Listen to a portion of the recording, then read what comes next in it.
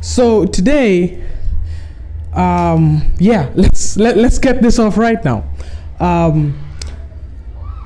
For those who know me, you know that I love tattoos, as in like, I really love tattoos. I have a number of them. And for a very long time, like a very, very long time, I've been thinking about getting another one. I'm thinking about getting a face tattoo. I've thought about this for a long time. Yeah, I want to get a face tattoo. The only problem with this is that I still have a daughter to raise and I still have bills to pay.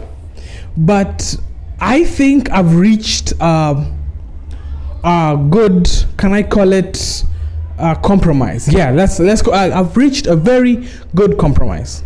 When I retire, I don't know when I'm going to retire, whether I'm 45, 65, 70. I've decided that I'm going to reward myself with a face tattoo. Yeah, yeah, I'm gonna get a face tattoo when I retire, because like right now, like I said, I have a daughter to raise and I don't think they're gonna take me seriously if I show up to a PTA meeting with "I made it" on my forehead. Yeah, as in basically that's what I'm gonna write. I made it, because guys are dying like flies, leave alone COVID. Even before COVID came along, man, niggas were dying like flies. So you making it to retirement, like actually putting in your years and finishing up your time and retiring, I made it straight across my forehead in very, very readable font. I don't want anyone asking me, "Hey Ricky, what's that?" No. From like 6 feet away, yeah, because we're still social distancing. From 6 feet away, you should be able to read, "I freaking made it."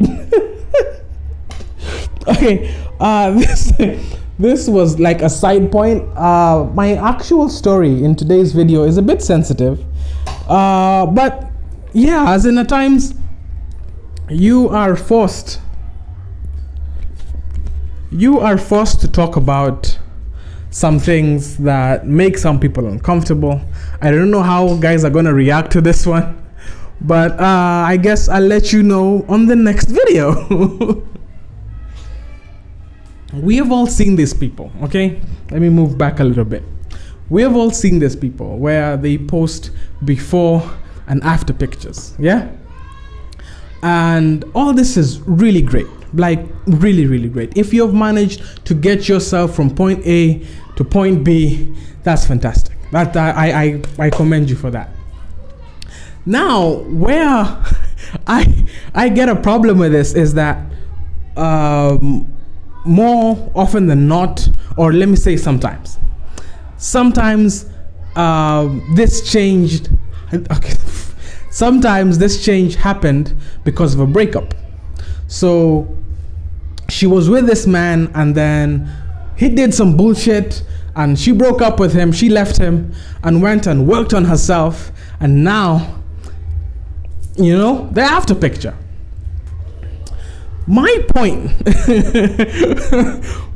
and this is gonna get me in trouble, is say I'm that dude. Say I'm the one who dumped your ass when you were, I don't want to say ugly, okay? Or when you were looking, and because of that breakup, you managed to transform into the beautiful butterfly that you are right now. I have two questions. One, where's my gratitude?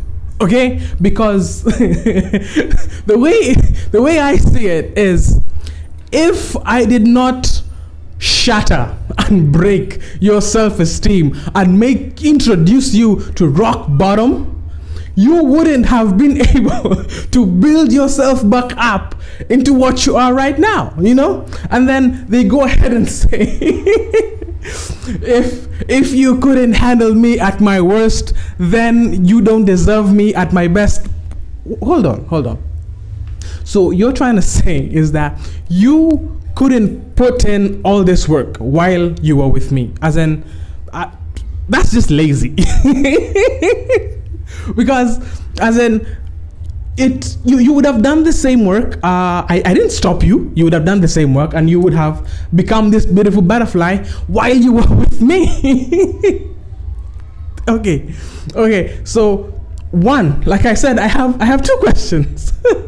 One, where's my gratitude? As in, I helped with that. As in, my help may not have been wanted, but I helped with that shit. Okay. And question number two is, can I get your number? Yes, and why not? You look fly as hell. I miss you, baby. Oh man. Okay. So if you haven't subscribed to my channel, please do. You can do so by clicking on the little red button underneath this video. If you already have, thank you very much. The next thing I want you to do is share this video. Just hit the share button wherever you want to put it.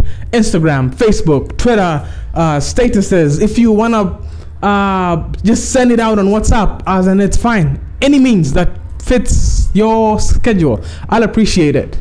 So yeah, I am Ricky Nelson. And this is The Vent.